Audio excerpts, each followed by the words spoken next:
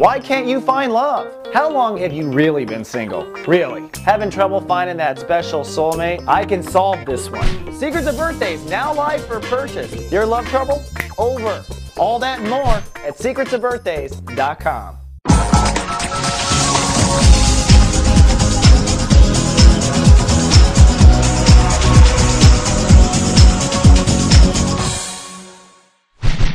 Hello, Your Honor. Welcome to Friday. It's finally Friday. Thank goddess. Cloudy, irritable, easily triggered, I'm afraid, for the Librans today through the weekend. I know it's been a tough transit. This is the last couple of days where it will feel tough. The moon is now in Virgo. It's nearly full. It's like 98, 97, 96% full. But it's putting emotional focus on your subconscious. So you are triggered. Triggered by the past, triggered by your fears, triggered by old worries, triggered by your karma, triggered by consequence and fate. And really, this is a time where you need to get spiritual. So if you're really feeling miserable, it's time to get spiritual, spiritual. I'm not going to sing too much for you, but maybe that takes you into a bit of a mood. You might want to meditate. You might want to get on the treadmill. You might want to do some Buddhist chanting, something that pulls you into spirit and holds that space. Now, zip into the sun, adding to the irritability. We're at 29 degrees Aquarius. This is the final and last degree of the Aquarius vibration. This is the degree that tends to tempt you back.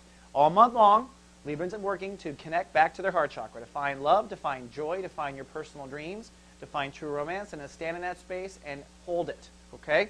So whatever it is that pulls you out of that space might try to pull you out today, including your karma and your past. If you find yourself going back in the space, you didn't fail, but you do need to figure out who left that garden gate open. How'd that weed come back in here? I thought I worked on that all month. How'd that happen?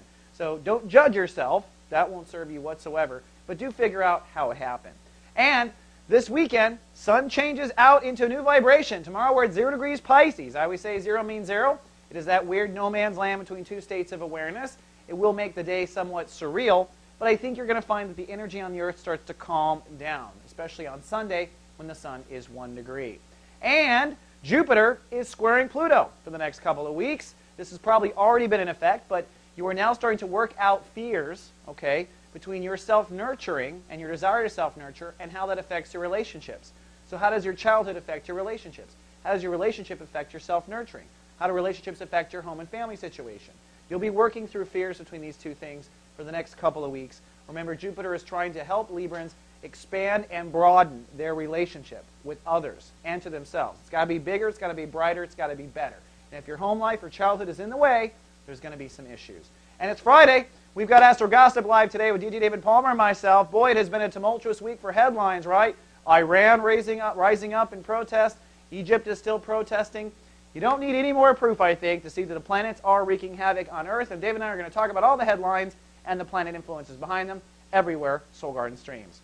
All right, Your Honor, that's all I have for your weekend forecast. But I'll see you on Monday in Pisces. Live, love, be. Soul Garden.